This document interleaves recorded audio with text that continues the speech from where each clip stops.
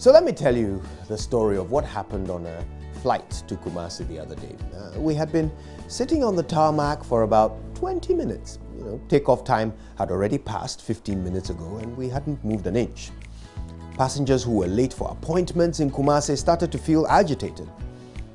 Then we heard the captain's voice. Good afternoon, ladies and gentlemen. We have a slight delay. We are waiting for an important document without which we cannot take off. This document is not coming from our own company. It's from another company and it's not yet arrived. We will keep putting pressure on them and hopefully we will get it in 5 to 10 minutes so we can take off. Sorry for the inconvenience. Now, my dear friends, let me ask you, what do you think about this statement from the captain? I'm sure to some of you it's absolutely spot on. He has informed us of the cause of the delay. He has promised to try and get to those who caused the problem and solve the problem. And then he has apologized. Job done, right?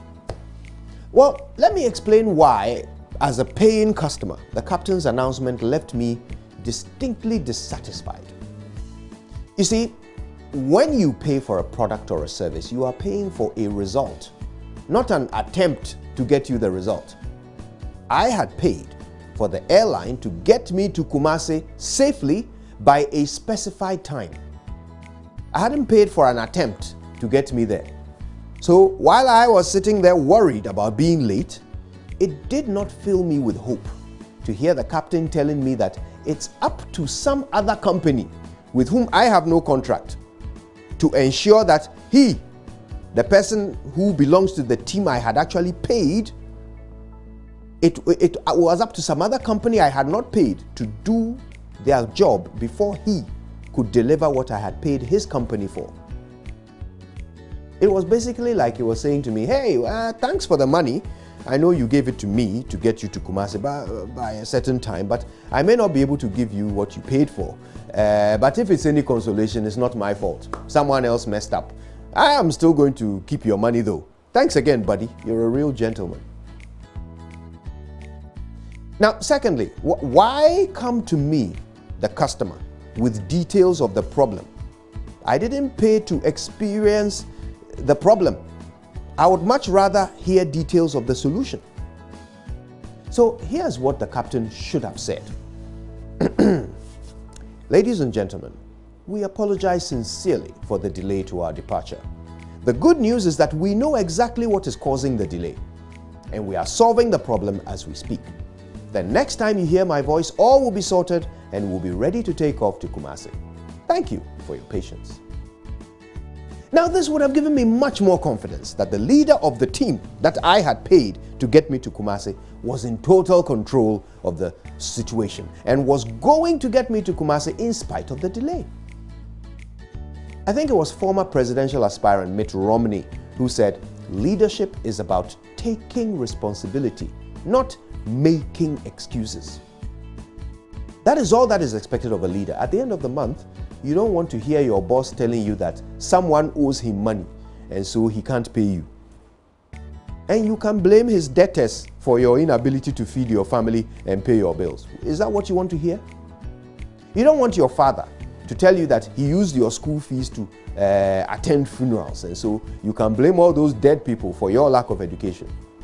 You don't want to hear your landlord telling you that he is broke and so he can't fix your roof and so you can blame poverty for the fact that your bed becomes a shower every time it rains. You don't want to hear your government telling you that they have used your health insurance levy to pay judgment debts or ex gratia or whatever. So if you are sick, you have to pay again for your health care. And you can blame the people who sued us and won, or maybe the previous government, for our situation. We don't want to hear excuses from those who have taken responsibility for providing us with the things that we have paid or voted for. But how about us, you and me? Who is looking up to us to deliver on what they paid or voted for? When things go wrong in your workplace, in your church, in your home, do you assign blame to someone else or do you take responsibility for finding a solution? Ultimately, it boils down to this. You took the money. You received the vote. So you solved the problem. There's a popular scam where tricksters show you a valuable product like a laptop or a mobile phone in a package, Then they take your money and give you a package filled with rocks instead of what you paid for.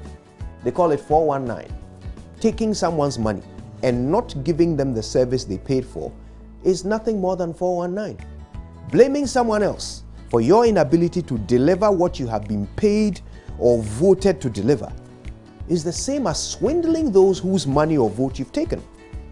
And if you are not a con artist, if you are not a fraudster, a criminal, then please deliver what you promised. And if something goes wrong, take responsibility. Don't make excuses. My name is Kojo Yankson and I owe you a result, not an attempt. Good morning, Ghana.